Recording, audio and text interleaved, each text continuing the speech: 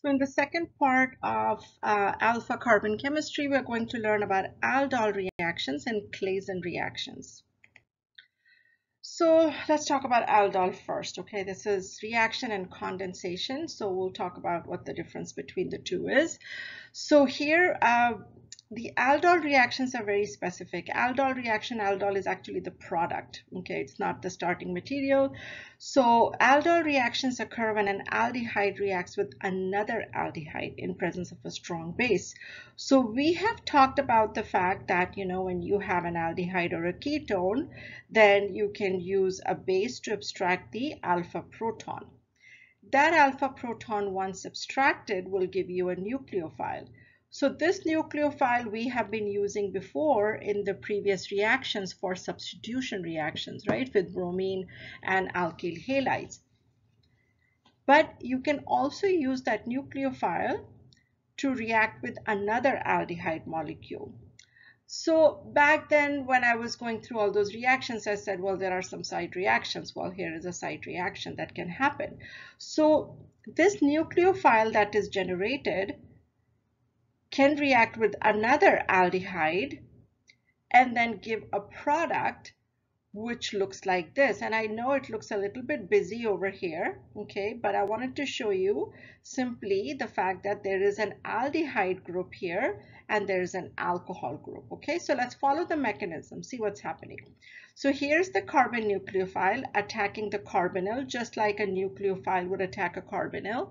Electrons move here. So what happens then is you form a new bond, okay? And the new bond that is formed, and I've shown that in the final one, final product also, but right here is the new bond, okay? Because this is the reaction that's going on. So you form a new bond that gives you an oxide over here. That aldehyde does not change. That is still there, okay?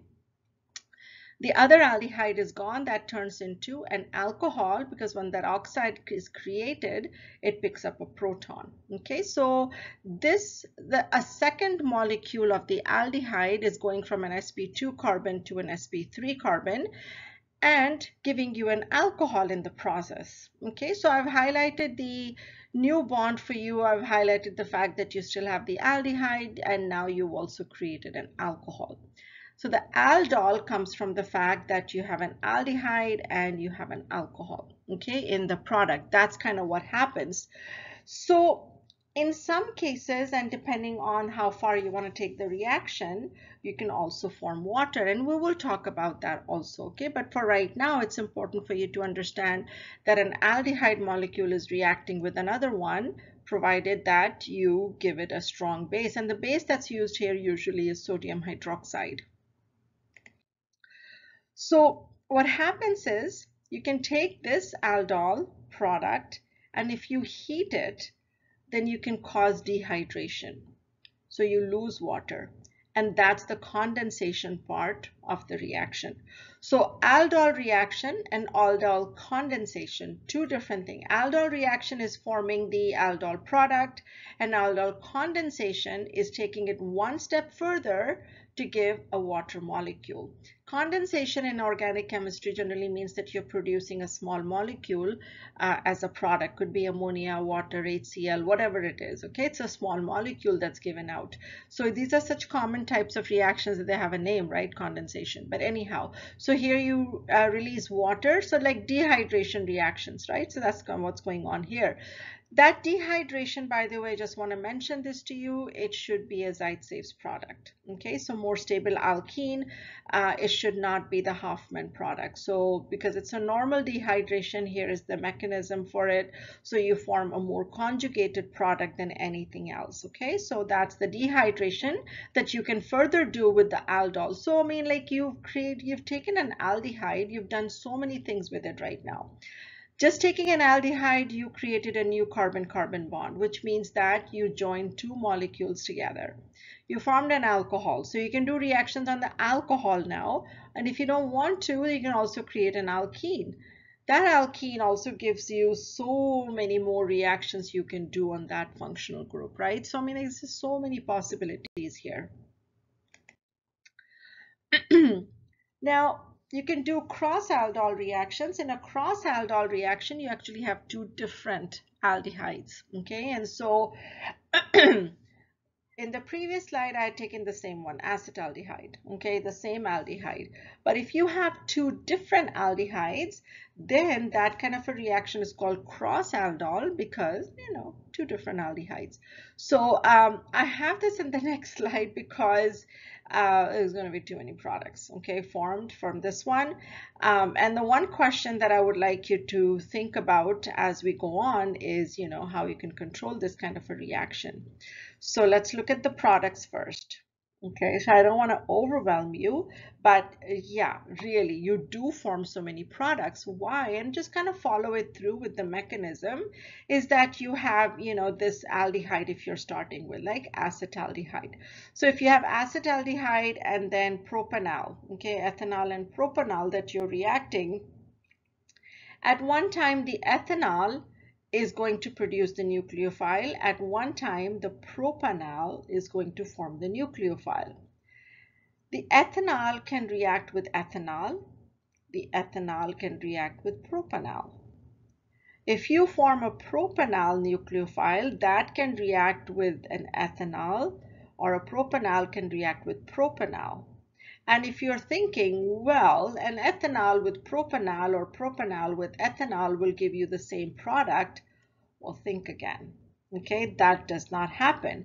So, and that's the thing about these reactions. Okay, you have to write the products out. Okay, and I always say this, okay, that whenever you're in doubt, just write it out. Okay, write out the products. Name the products if you want to, okay? Take it one step further. Name the product and then you will see if you have the same kind of product or not, okay? So here I've given everything in one step. You will never, never, never write it like this for me when I'm asking for mechanism, but I didn't want to spread it out into 3 slides. So I just, you know, put everything in one, but for you, what you're going to do is your first step is making this, second step is this, third step is this. Okay, so this is a 3-step mechanism, not a 1-step thing going on. Okay, so do not do this.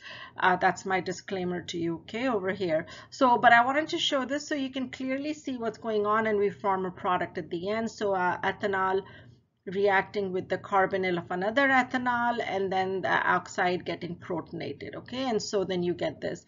By the way, I mean, you can do this like when you're doing an exam, right? Because then you don't have time to write the 3 steps. So do it quickly, okay, at that time, but not for grading purpose. Okay, so that you can't do that. Okay, anyhow, so you form an alcohol. Now this looks really weird, and what I've tried to do here is I've tried to write the 2 ethanols in such a way so you can see the connection going on, and I've numbered everything. Okay, so hopefully that helps you out too, and then I've written it out in a proper format. Okay, so that's kind of what I've done here for you. Hopefully you will understand what's going on then. Okay, so here you have an ethanol reacting with the propanol. So the propanol is carbon number 3 and then 4, 5.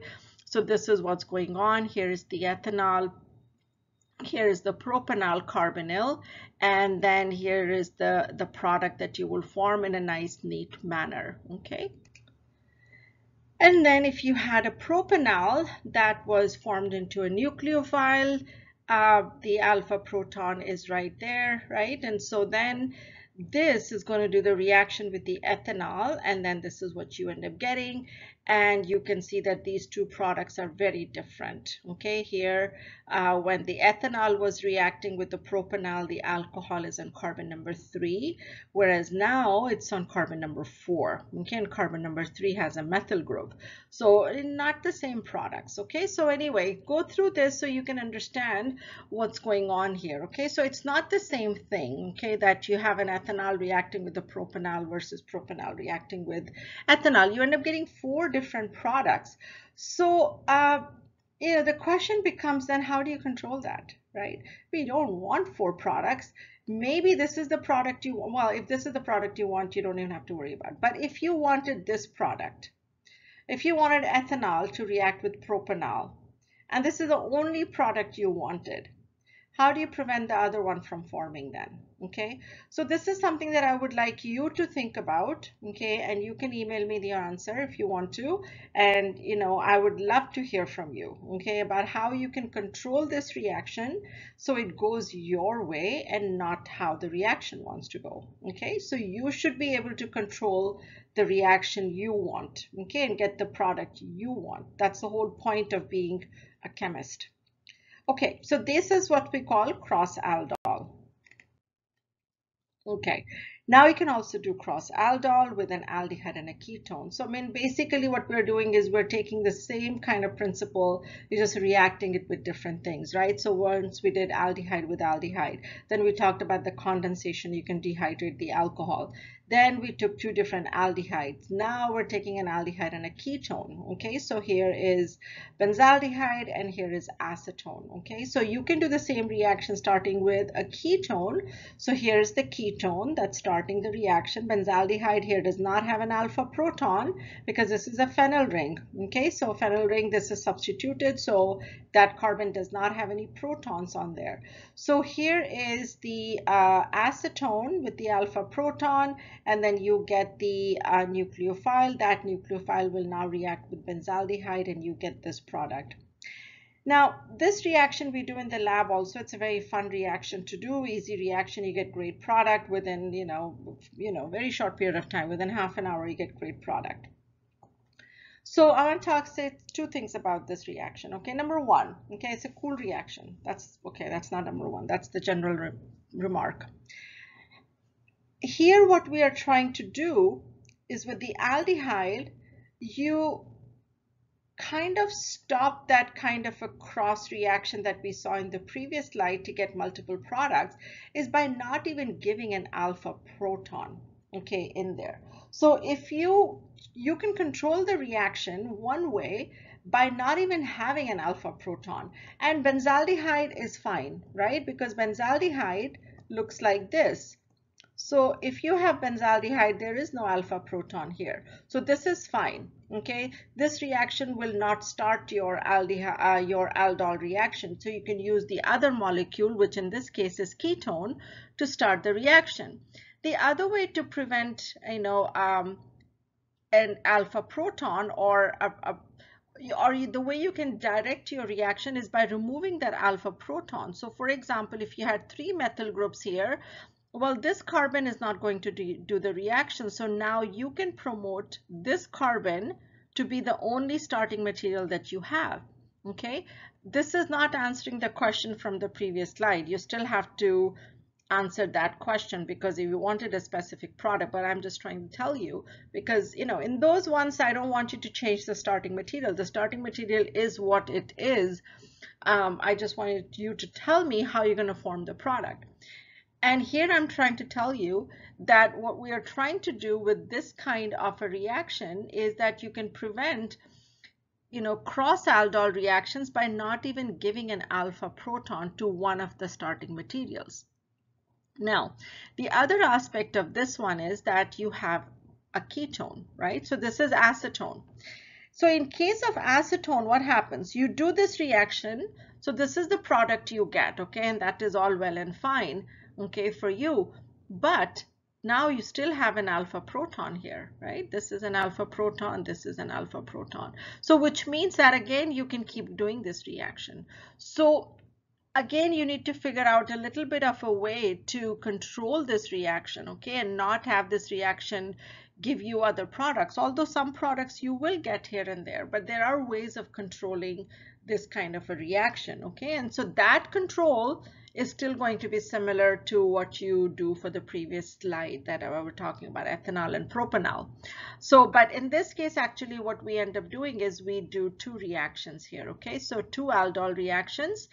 In the lab, we isolate dibenzyl acetone. So here you get another one, and then you will have another benzaldehyde coming in, and then this is another reaction going on. So you can write that product out as well, but this reaction can continue on. Okay, so that's what happens in this reaction, but I just written the first step here for you. Okay, so you can see how cross aldols work, which is an aldehyde and a ketone. Now, if you don't remember that this is a cross Aldol or Claisen or, you know, whatever. It doesn't matter. Okay, the main thing is for you to learn the mechanism. The main thing is for you to be able to figure out what the product is. Okay. All right. So considering that you're dealing with an aldehyde and a ketone over here, you can have the aldehyde and the ketone on the same molecule. And if you have it in the same molecule, then you can have cyclization going on. Okay. And that cyclization, this is called like intramolecular cyclization. So in the intramolecular, you end up forming a ring. Okay. So again, I've numbered all the carbons here for you. So you might think, okay, you know, this is great. It looks fantastic, but why did I choose this carbon? Right? Because there are so many carbons over here. So you have the alpha here, alpha here, alpha here, right? There are 3 alpha protons. Why did I choose this one? Okay. And here is your answer for that. Okay. So here is also the alpha. Here is the alpha. So I've taken the same compound and written out another reaction. So if I chose this alpha over here to form my ring, what's going to happen? So in the top case, where the alpha proton that I chose was on the side, gave me a 6-membered ring. Okay, this is the first product I formed. And so in the other one, if I chose the alpha, internal alpha proton, I will get a 4-membered ring, and this is not very stable. Okay, and so you generally end up forming 5-membered ring or 6-membered rings. Okay, those two are the most commonly formed rings, most stable rings in organic chemistry. So this is not going to form. Okay, this is not that stable at all. So which means that the alpha proton that's going to be selected is going to be the one that I have on the top one. Okay, and I gave you both reactions here, both in the sense that I've given you the aldol reaction as well as the condensation, okay, going on over here. So that way you can see that it doesn't matter if you have a cyclic compound, you can still form an alkene. Okay, and in this case you'll end up getting 2 different alkenes.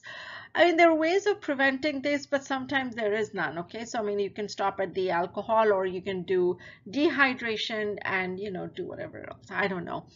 So you'll have to separate these products out, because you will form the 2 different alkenes over here, because both of these are stable. This one is a little bit more stable because of conjugation. Okay, so that's kind of what happens here. So that's internal cyclization, okay, for aldol products. So anything is possible. So here's a little bit about the retrosynthesis, okay, because of course you're going to do retrosynthesis. So if you were given the product, then how do you figure out what the starting materials are? And it's very simple actually, okay. Focus on the aldehyde or the ketone, okay, that you have. So look at the carbonyl, look for the alcohol, and the carbonyl, remember, it's an alpha carbon chemistry. So alpha carbon chemistry means that you have that carbonyl, and next to that is the carbon that has the proton that was abstracted. So that CH2 is the one that you're going to be looking for. Then you just cleave after that. That's it. Okay, it's as simple as that. So then you just turn wherever the alcohol was, you turn that into a carbonyl as well. All right, so these are your 2 fragments. These happen to be the same fragments. So here is another one. So again, focus on the carbonyl, the CH2 next to it, and then the alcohol. So break that bond right there, and you end up getting these 2. Okay, keep it simple. All right, again, zone in on the carbonyl. So if you have a condensation product, which means if you have a double bond, it's the same thing, okay, because the double bond is going to have the alcohol. Okay, the alcohol is not going to be on this CH2, it's going to be on this carbon. Okay, because remember, this carbonyl has an alpha carbon. That alpha carbon is the one that gave the proton. That proton is where the CH2 would have been. Okay, so that's where you cleave then. All right, and that's where the alcohol would be, and so that's kind of the product you will get. Now you can always leave it like that for me when you're submitting your assignments for me, but this is actually, you know, reality what it would look like. But anyhow, so you know, if you have a double bond, don't get too confused either. Okay, so put the alcohol first if you want to, or just cleave the double bond. That's it. That's what I would do also. Okay, because you can just cleave that double bond. That's your CH2 right there. That's your carbonyl. So you can do it either way. Okay, whatever you prefer. Okay, so Aldol products are really fantastic. You can do so much more, okay, with the Aldol products. The biggest thing about Aldol products is the new carbon-carbon bond formation, okay? That's the big thing. Diels-Alder reactions and Aldol products, these are really interesting reactions because when you're trying to make macromolecules, you don't build them up from one carbon. You build 2 or 3 molecules, small molecules, and then you join them together to form a big macromolecule. So these kind of reactions are really good in that, is you start with small molecules and then just kind of combine them to give a large one, okay? Instead of building it like step by step, like a Lego, you don't do that, okay? You build 2 or 3 and then you join them together. So that's kind of the interesting part about carbon-carbon bond formations. All right, so another reaction that is very common for alpha carbons is going to be the Claisen condensation. Claisen condensation is for carboxylic esters, okay, very specifically for esters. So we are out of the aldehydes and ketones, and now we're into the carbonyls of the ester. Same kind of thing happens here also, okay? You have the alpha carbon that has the proton, and then once you treat that with a base, then you get this kind of an addition reaction where you have a carbon-carbon bond formation. Now, there are a few things over here. First of all, you can see there's only one ester remaining, okay? The other ester gone, okay? The other thing here is that LDA is what is used as a base here, okay? We cannot use sodium hydroxide, and I want you to think about why we can't use sodium hydroxide. I'm leaving too many questions for you to answer in this PowerPoint because by now we have done a lot of reactions. We have done all the functional groups except, maybe amines. So we've done a lot of the functional groups. We've done so many reactions that you should be able to answer these questions, yourself. So I asked you before how to control a reaction, how to make sure that you get the product that you get. And here I'm asking you, this one is actually a simpler question, is why can you not use sodium hydroxide here? Why do you have to use LDA or methoxide ethoxides, okay, over here? So why can't you use sodium hydroxide? Let me know, okay? All right, meanwhile, here is your alpha carbon, okay, with the proton over here for the ester. This is the mechanism, by the way. Of course, you can tell that. And then here comes LDA, picks up a proton. So I think that arrow is missing, and that's okay. I mean, you understand what's going on here. So that's that. And then once you create the nucleophile, then it's going to react with the carbonyl as usual, okay? So you end up getting this kind of an oxide. Now this is where the interesting thing is, okay, is how you end up getting this kind of a keto group, okay? So what I've done here is I've just kind of rearranged it a little bit for you so that we have a straight compound, okay? So that's all that I've given you a, little disclaimer there, that I've just rearranged it. But really what's going on is that this is going to come down here. This is going to go away. Okay, so that's exactly what I have here also, is that the oxide forms the double bond again, and then the methoxide is leaving, okay, over here. So you end up getting this kind of a keto ester. Okay, so here is the keto, and of course here is the ester, okay, that is combined with that CH2. That's the alpha proton that started this whole reaction. So another thing that I want to point out here is that the methoxide is the leaving group here, okay. Methoxide by itself, from what we have learned, previously, is it's just a great nucleophile. It's a wonderful nucleophile, and it's a strong base also. I mean, I'm just saying that you can use ethoxide, methoxide, right, as your bases also. So it's a strong base also. but this is not as strong as the LDA, and that's why it can be a leaving group, okay, over here. So ethoxides, methoxides, if those were the bases, then sure, this can leave no problem. But with LDA, just to let you know that, that also is a strong base, and so this is a good leaving group, okay? So I'm going to go ahead and erase all that so it's nice and neat and clean before we leave the slide. So hopefully all the mechanism is clear. And again, remember that this portion that I've done is just to rearrange the structure, okay, and nothing else there. So this is a Claisen condensation, which is then between two esters. Now you can have the same esters, you can have different esters also.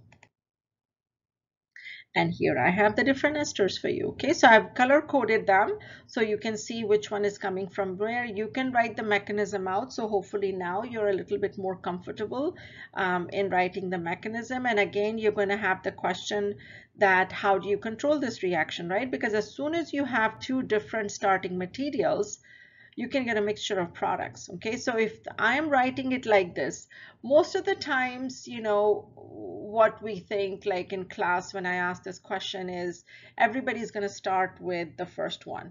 Okay, so because they think, like, I gave this one first, so this is the one that, should be the alpha proton and not this one as the alpha. Well, why not?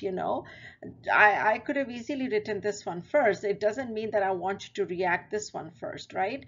So it's the product that you have to see and then determine where is the alpha proton coming from. So obviously, looking at the product, the alpha proton is coming from the pink fragment, which is this one then. Okay, so this is the one that's starting the reaction. So yeah, naturally I wrote it first, but that's not naturally though. Okay, so it may not happen. So again, you have to think about how can I control this reaction to give me just the product that I want. Okay, so think about that. That question is not done yet. All right, we're still working on that. Okay, slowly. Hopefully you will have the answer for me. Okay, and then you can also have cyclizations. Okay, so similar to what we did for aldol reactions, you can do the same thing here. So I took a nice long chain because that will give us a cyclohexane. Now, if I don't give you a nice long chain and you have only like 5 carbons in between or 4 carbons in between, don't worry about it. Just give me the product, okay, that you're supposed to form. Regardless of whether it is stable or not, it doesn't matter, okay? So if I've given you 4 carbons, obviously I haven't given you much choice there, okay? So, but that's not the point. My point is for you to learn the reaction. Regarding the stability, that also you're learning, because then you will tell me, well, look, this is not going to form that easily because it's not a stable ring. And even if you don't write that, it's okay. But if you had a choice, of forming the more stable ring, you should form the more stable ring, okay? Anyway, so this is again internal cyclization going on. And here is the retrosynthesis, okay, also. So I've given you everything. Hopefully, all of this is kind of sinking in with you. So retrosynthesis is kind of just like what you would do for aldol also, is look for the ketone, not for the, or so excuse me, look for the ketone and the ester. I would start with the ester, okay? So look at the ester and then find the CH2 next to it because that's the alpha carbon, okay? And then wherever you cleave, remember, you have to make it an ester, okay? Because Claisen condensations is all about esters. By the way, if you're thinking what kind of ester, what should I put over here for the ester? Just put whatever is on here. Okay, so here it was the methyl ester, just put a methyl ester here, that's it. I mean, even if you had ethyl ester, it's not going to make a difference, but since this is methyl, go ahead and put methyl, okay? So here, because we're starting with an ethyl, and here is your ester, so that's your alpha carbon right there. And that alpha carbon is where you're going to break, okay? Then right here, I've given you cleavage. So that's where you break it apart then, and then just give an ethyl ester, okay? Because this is also an ethyl ester, just, give it the same kind. So hopefully this is all clear as well. So here are some worked examples. And so this one is, aldol, cyclizations, esters. So try it out because as usual, I do have the answers, but Make sure you do it on your own. The interesting thing about Claisen reactions is that you can do so much more with it, you know. So once you have a ketone, once you have an ester, you can do so many reactions, okay, with it. So I've given you some examples, okay, of the reactions. So, and by the way, the question I was asking you about why you should use LDA and not sodium hydroxide, the answer is on this slide if you can find it. Okay, all right. I think I'm done now. That's it.